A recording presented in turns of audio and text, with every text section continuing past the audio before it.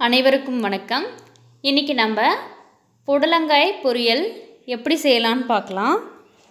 இது வரைக்கும் நம்ம சேனலை சப்ஸ்கிரைப் பண்ணலைன்னா மறக்காமல் சப்ஸ்கிரைப் பண்ணிவிடுங்க. பெல் பட்டனையும் கிளிக் பண்ணிவிடுங்க. முதல்ல ஒரு வானல் எடுத்துக்கலாம். வானல் நல்லா சூடானதுக்கப்புறம் நல்லெண்ணெய் சேர்த்துருக்கேன். நல்லெண்ணெய் கொஞ்சம் சூடானதுக்கப்புறம் ஒரு 1/2 டீஸ்பூன் அளவுக்கு கடுகு, 1/4 டீஸ்பூன் அளவுக்கு சீரகம் எல்லாத்தையும் சேர்த்ததுக்கப்புறம் நறுக்கி வச்சுருக்க வெங்காயத்தை நம்ம சேர்த்துக்கலாம்.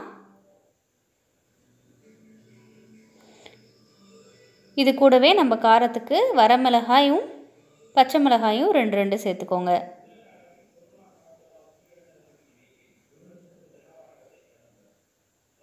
எல்லாத்தையும் சேர்த்து நல்லா வதக்கி விட்டுறலாம்.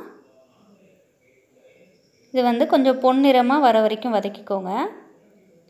புடலங்காயில் நமக்கு நிறைய நீர்ச்சத்து கிடைக்குது. அது மட்டும் இல்லைங்க, நமக்கு செரிமானத்துக்கு நல்ல உதவியாகவும் இருக்கும். இது நம்மளுடைய உடம்புல இருக்க நோய் எதிர்ப்பு சக்தியை அதிகப்படுத்தும். நம்மளுடைய சுவாச குழாய்களை வலிமைப்படுத்தும். அது மட்டும் இல்லாமல் நம்மளுடைய முடி நல்லா வளர்ச்சி அடைய செய்யும். அதுக்கப்புறம் பாருங்கள், நம்ம அரிஞ்சு வச்சுருக்க புடலங்காயை இதில் சேர்த்துக்கலாம்.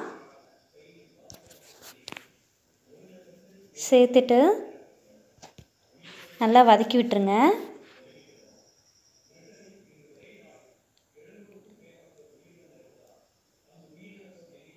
தேவையான அளவு உப்பு சேர்த்துக்கலாம்.